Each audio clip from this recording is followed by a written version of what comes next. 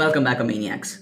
1.1 billion people on Earth are at the risk of hear loss due to loud noises.